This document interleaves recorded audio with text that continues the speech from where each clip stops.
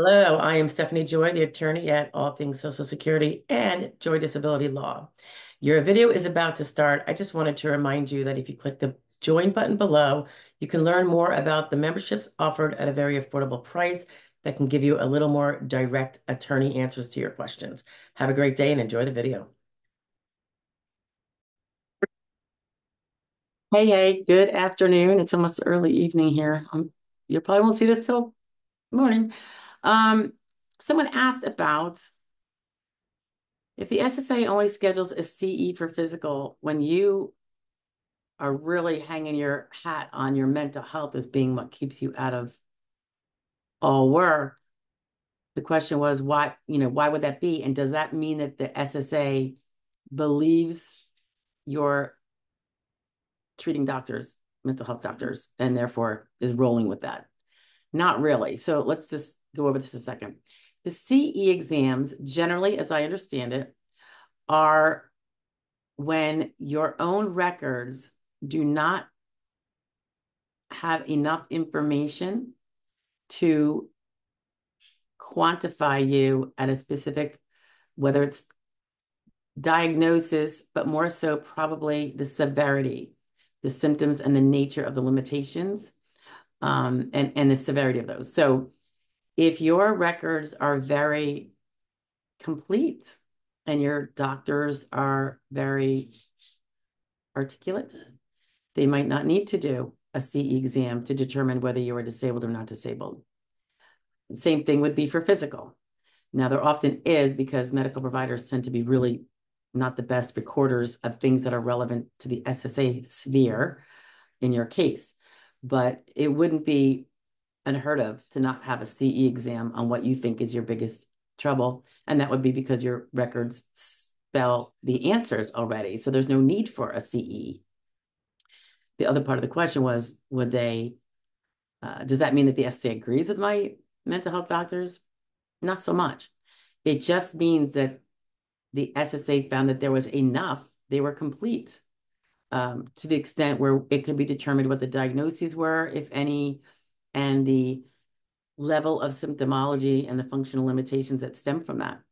So, if your doctors say things possibly inadvertently, not meaning anything negative in terms of your case or diminishing the level of severity because they use certain terminology because they don't know what the SSA, uh, criteria are. It could be where they're totally agreeing with your mental health doctors that you have mild to moderate depression, anxiety, PTSD, and an occasional panic attack.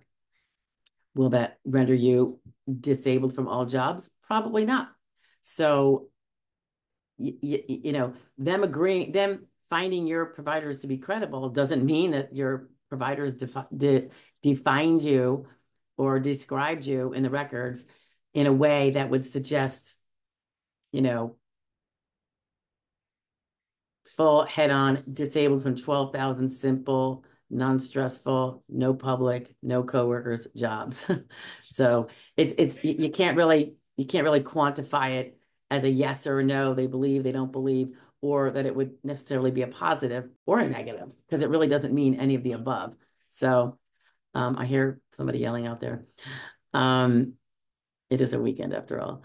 But anyway, so you're really not going to know until, I hate to say it, you get your determination, if it's initial or reconsideration, or you get the ALJ decision. It's unfortunate because I know it's stressful and you don't know what might be lacking. And of course, at this date still, we don't get to see the DDE, the disability determination explanation, until we appeal for an ALJ hearing. So it would be, I know we're working as a collectively disability representatives and our advocacy groups that do a lot of work with, the federal government trying to get laws passed, or work with the SSA, lobbying of sorts to get things to happen.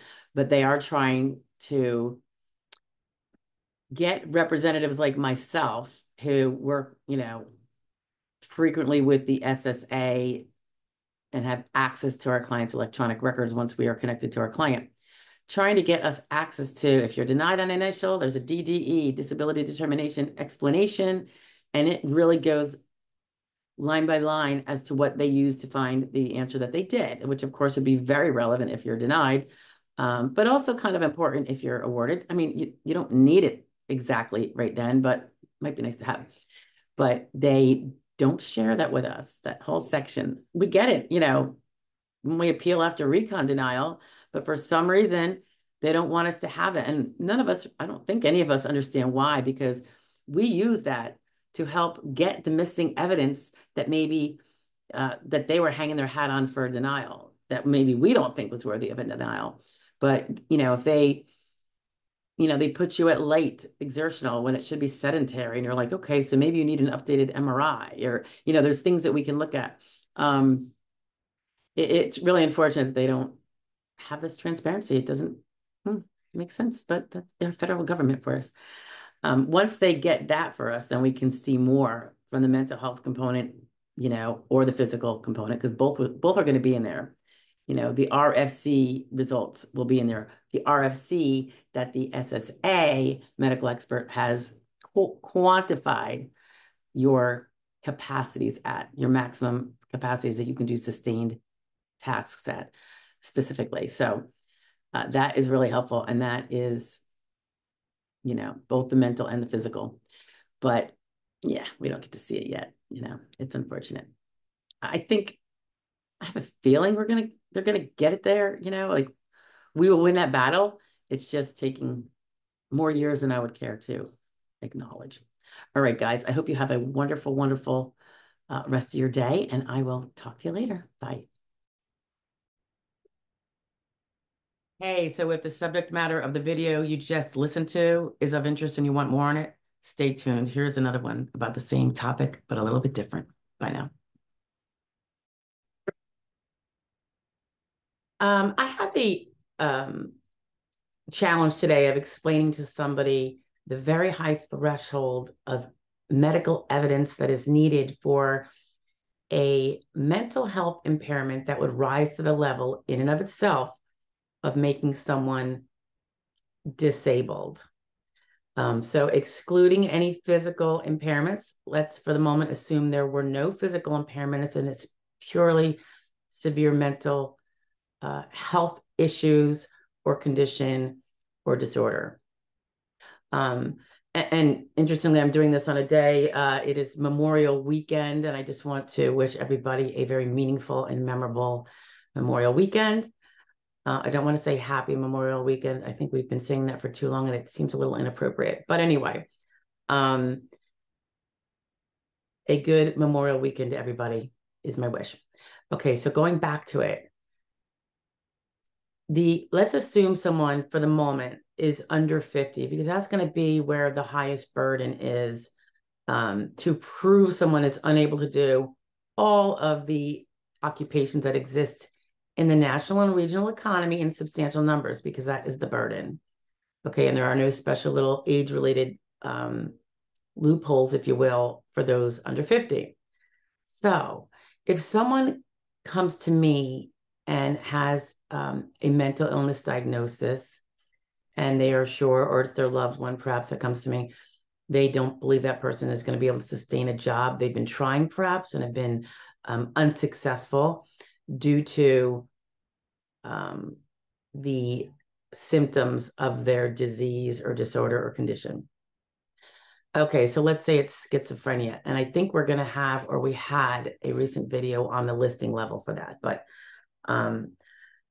let's look at the evidence that would help show it could get someone to a listing level, or the more traditional residual functional capacity method of proving disabled.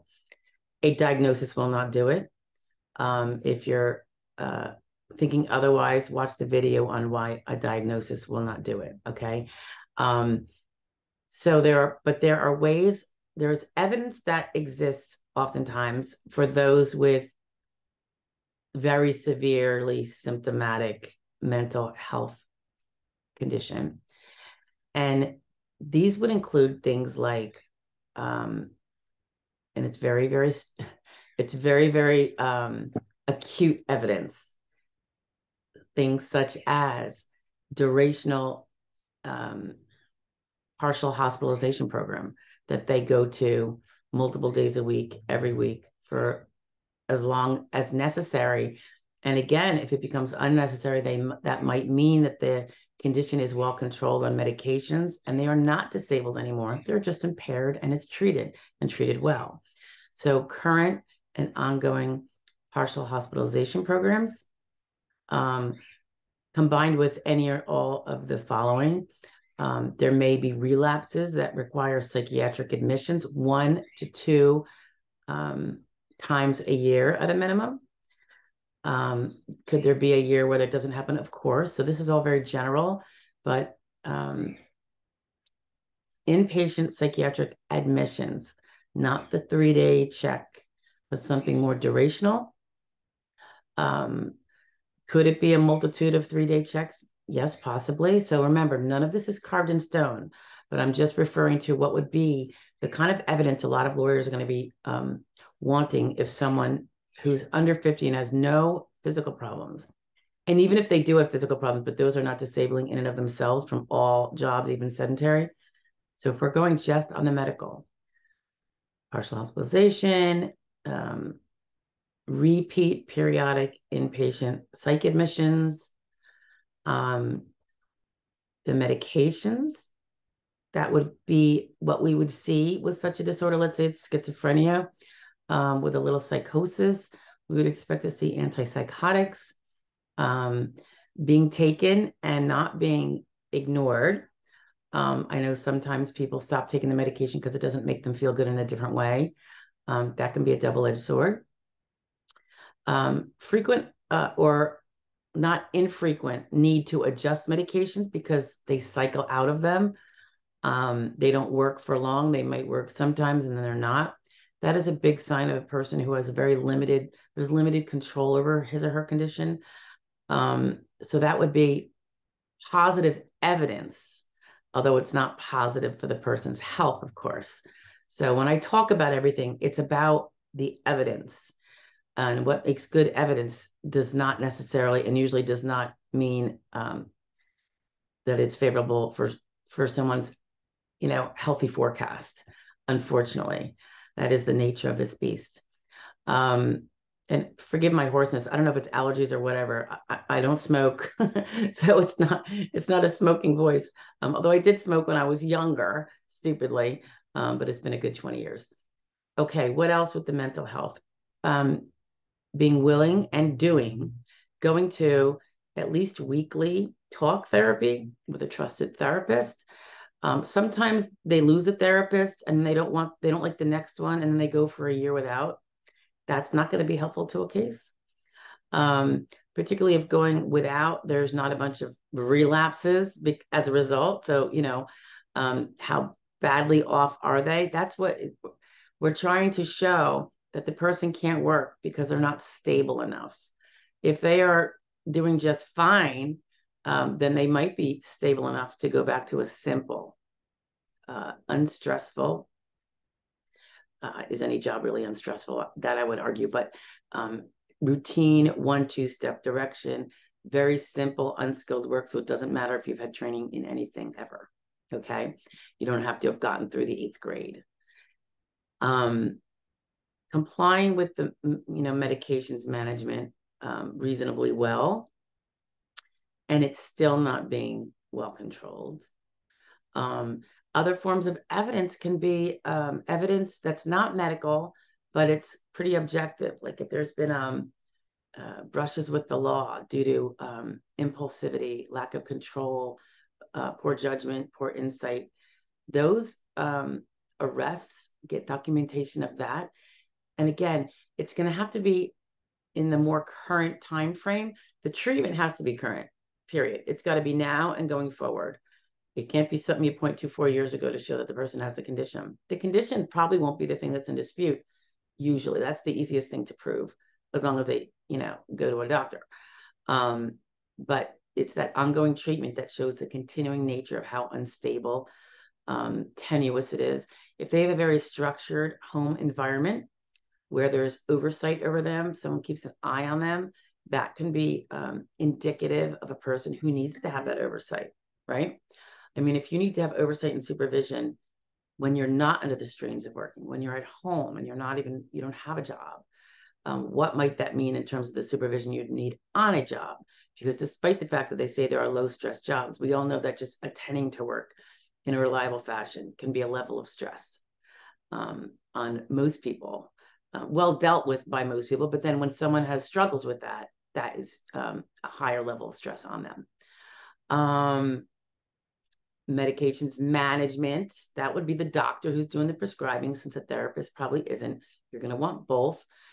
When it comes to a more severe mental illness, one that's actually in and of itself making the person disabled versus reducing their capacity to do skilled work with others on a frequent basis, it'd have to be the one that takes out all jobs. And that's the one that they can't do the things that every job entails, such as being able to interact appropriately with coworkers and supervisors. If there's a substantial loss in that ability, not just a mild loss where they have to keep it, only occasionally they have to deal with them. If they can't even do that occasional, they're that tenuous, maybe that off the handle, unpredictable, that would be perhaps the type of level of symptoms that would cause someone to have substantial loss in the ability to interact with coworkers and supervisors. So it has to be a substantial loss in that ability. But if that's what the medical records are saying, or, when you ask the doctor, does he have a substantial loss in the ability to interact with others, not just the public and strangers, but coworkers and supervisors? It could be because a low threshold of tolerance for others, depending on his mood. It could be severe moodiness, that impulsivity we talked about. Some people may, for mental health reasons, lack a filter and the ability to, not go off the handle, when the impulse is there, the lack of control. Another requirement is that there has to be an ability to maintain a semblance of attendance to show up for work. If there are psychological symptoms that would prevent someone from showing up to work multiple times a month, or they're going to go in very late, that might be something that interrupts and is a substantial loss of the ability to do that. If a person can't adapt to like routine workplace changes, nothing major, but when things change up at work and there has to be a change, maybe they move, work spaces or a process in that 1-2-step process of a simple job. If the person would have a very difficult time and would not be able to perhaps make that adjustment without a big hullabaloo and interrupting the whole workplace, that lack of ability to minorly adjust to typical adjustments that have to be made at work would be potentially something that would eliminate all jobs. So that's kind of probably a video for a different day when we go through all of those things. But the point of this video is about the evidence needed to show that those things might not be available for a person. They might be substantially lost. I think I was just talking about the legal ramifications. Sometimes there could be fighting, brawls, road rage, shoplifting, believe it or not. If a person has, 1, 2 more, because they're not able to control their decision-making in a responsible manner, that can be a strong piece of evidence, even though that's not medical evidence. So that's a very good piece of non-medical evidence. Third-party statements can be helpful. They're not medical evidence either. And obviously when they're coming from family, there is that little edge of conflict. It's allowed though, but it's just not going to necessarily hold the same weight by the fact finder or the judge, because, the family cares and the family is emotionally involved. But there could be others. Like, for instance, if you can get your hands on a coworker where they used to work and how that job ended. Let's say it was because of a brawl. Let's say it's because he would fly off the handle. Or let's say he he or she would break down and cry, or would be talking to themselves because they were hearing voices or seeing things. Third party statements as to what they witnessed, particularly if it's a non-family member, but it can also be family members. But the more you can get that's not family, or not someone emotionally attached with a conflict there, can be helpful. So again, the need for the weekly therapy and the regular mental health treatment is very important. But just regular garden variety counseling with medications management when all's going well, that is not going to be a winner, I think most of us would find, because not to prove that the person is mentally disabled from all jobs. Okay. It has to be something more. It's got to be where that isn't enough. They still have to go to the hospital with these relapses, psychiatric admissions. It could be ER visits. It could be the police have to be called because the person's out of control. And then there might be a hospital visit as a result or not. It has really got to be really robust and current ongoing. If it's not current ongoing, then there's no evidence of a current ongoing severe problem.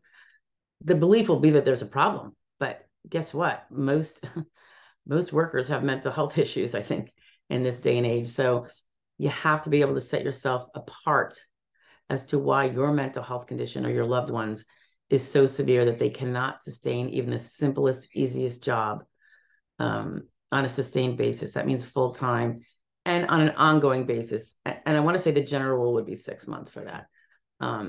So if they try and they keep getting the boot within, 2-3 months, that could be indicative, but it would be good if one can get the reason why the job didn't work, not from the person themselves necessarily alone, but from the employer. Again, it happens a lot where someone gets fired because of their attitude. And we're trying to show that it's not just attitude. It's a symptom of the medical condition and the fact that it's not well controlled. Okay, so mental health as a younger person, when that is the only thing you have, and even if it's not, because just the way things go with the under 50 crowd, if the physical condition is not very disabling, bedridden, wheelchair bound almost, the mental health will not push it over the edge unless it would probably in and of itself. That's how severe it's got to be. Now, when we're over 50, there are other rules in play so that someone doesn't have to be disabled fully by their mental, but the little bit that the mental reduces in their ability to do skilled work or unskilled work can make the difference. That's a whole different issue, though. I'm just talking about the evidence needed to show that it's a severe and disabling mental condition in and of itself. Okay. Really, really major evidence, guys. It is huge. Pardon my dog, buddy. Anyway, I hope that helps. If you haven't started to get this, but the shoe fits, you've got to start. You've just got to make it your full-time job. Get that treatment, so that those documents are all going to be there in a year from now or 6 months from now. And we don't want to see people going into psychiatric admissions. So I don't think it's impossible if they're now stable enough not to do that, but there's going to have to be evidence of the fact that it's very severe, and this garden variety counseling every week or two isn't going to do it. So that counselor has got to be very astute about how much they have to be on top of you, how strong those medicines are, how difficult it still is, but you're maintaining. And a sheltered lifestyle, if you are well cared for in a sheltered home life with family, or in a halfway house because you can't do it on your own, that would be huge evidence too, that you need to be very sheltered. When you go out in public, perhaps you always have to have someone with you, but that's going to have to be described by the medical provider, not just you, because what we say and you say is not medical evidence. So we need these medical providers to be very articulate and care enough to share those facts, okay? And not to use the HIPAA carve-out about psychotherapy records to avoid actually explaining the other things they're supposed to talk about, which is diagnoses, symptoms, mental status at every session. Those things are what can really bring forward a case and provide the evidence needed without the need for psychotherapy records of the details of the conversations, not necessarily, but they can certainly speak to if the person hallucinates, audio, visual, very, very important. It's a big sign of instability. Okay, guys, if I think of any more, I'll put them together and share them to you. Be well now. And again, Memorial Weekend. I hope you have a good one. Hug those that are near you. Bye now.